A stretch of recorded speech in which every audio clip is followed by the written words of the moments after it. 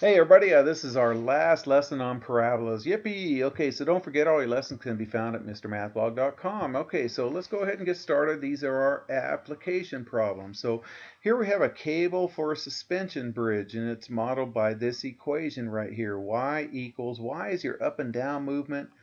X is your left and right movement. So can you see this suspension cable right here going down, and then it comes back up? It makes a parabola doing that, okay?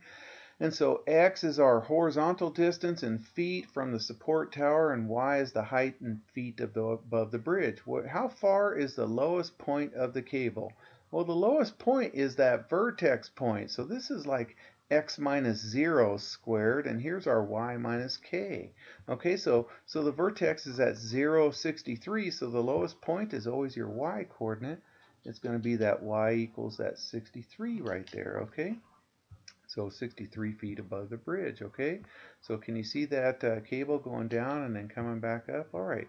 So here's another one. A football team needs one more field goal to win the game. The goalpost of the ball must clear a 10-foot goalpost that's 10 feet off the ground, okay?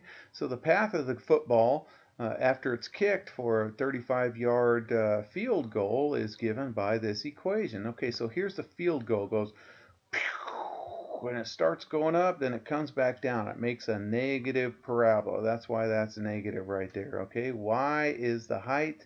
X is the total distance right here, how much it goes left and right, okay?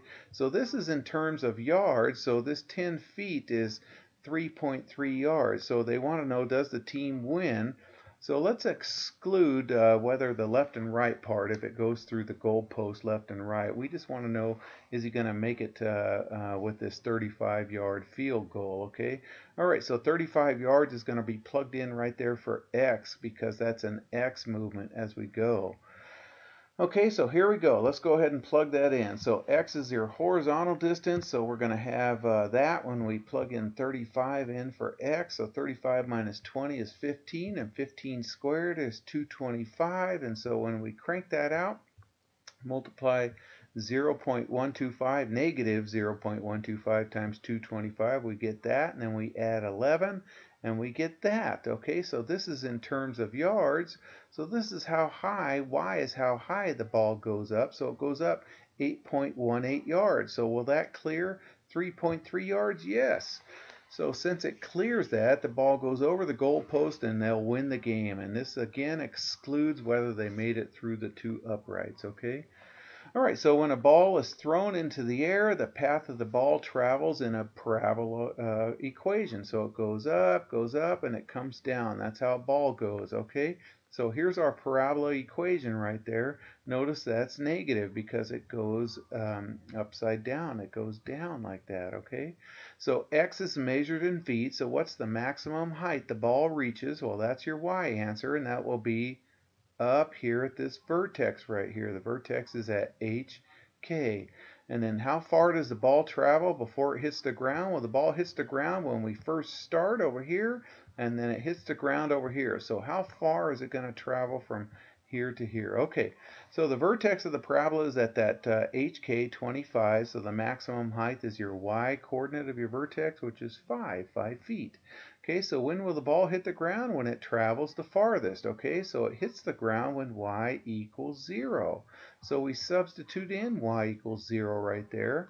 So 0 minus 5 is negative 5, and then we're going to solve this equation to find out our x distance to figure out how far it went. Okay, all right, so here I'm going to divide both sides by negative 0.0125 to get rid of this, okay?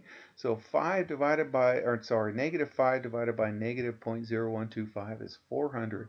I had to use a calculator right there. Okay, so now we got 400 equals something squared. So we're going to square root both sides. Don't forget your plus or minus. All right, now we're going to go plus 20 plus 20. Okay, so it's going to be 20 plus 20 or 20 minus 20 because of the plus or minus 20.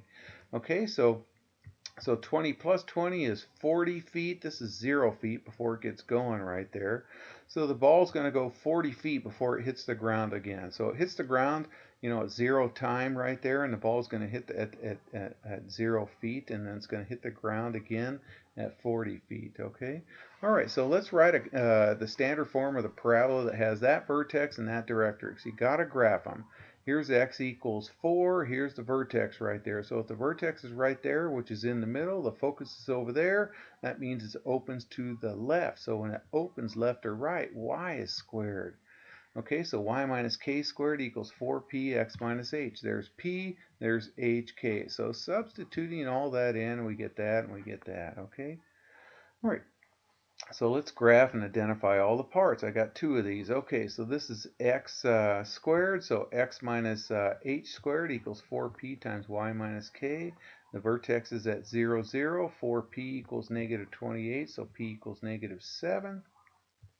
So if we go down 7, remember the vertex is in the middle.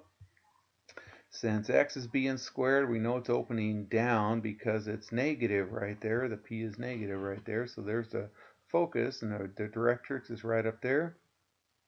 How much down? We got to abbreviate. Okay, so what I'm going to do is divide both sides by negative 28. So we get y equals x squared times 1/28, negative 1/28. All right, I'm not going to go over 1 and then down 1/28. I'm going to go over 5, okay? Over 5. 5 squared is 25. Okay, 25, 1/28 of that is 25/28, which is about 0.9. So almost 1 we went down on both sides when we went over 5. We just have to approximate, okay? Let's go to over 10, okay? Again, I don't have any magic numbers that we can take 1/28 of that we can square. So over 10, 10 squared is 100. 100 over 28 is about 3.6. So when we go over 10, it goes down about 3.6 on both sides. Okay, there's our parabola. Don't forget your AOS, your axis of symmetry right there. Okay, one more. All right, so this one's going to the left, you guys, because y is being squared. So y minus k squared equals 4p x minus h. Okay, so there's the vertex. The vertex is at hk, so at 4, negative 5. Okay, and then here's 4p. So p equals negative 3, so it's opening to the left. So there's your focus to the left 3 and your directrix to the right 3. And then we'll divide by, whoops, that's a negative 12 right there. I forgot to put the negative in there. Let me do that. Gosh, I've been making mistakes every time here. Anyways, my kiddos, they know that. So that's a negative 1/12. I'm gonna try and copy that and paste that in there. Okay. Okay, there we go. All right. So here we go. So 1/12 of 1 squared. I'm going up and down 2, and it's going to be 1/12 of 2 squared. 2 squared is 4. Divided by 12 is 1/3. So barely it goes over. Up 1, barely over right there. Okay. So up 4. 16, 4 squared is 16, 16/12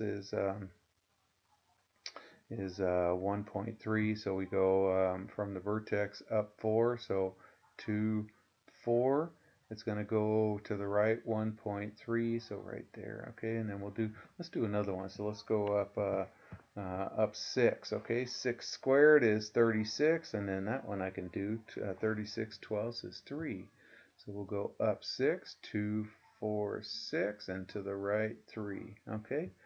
All right, you guys, and then don't forget your axis of symmetry right there. And then if you're in art class, I'm going to give you another worksheet. There's 3 pages to this. So here's the first one, here's the second one, and then finally here's the last piece right there. All right, you guys, take care.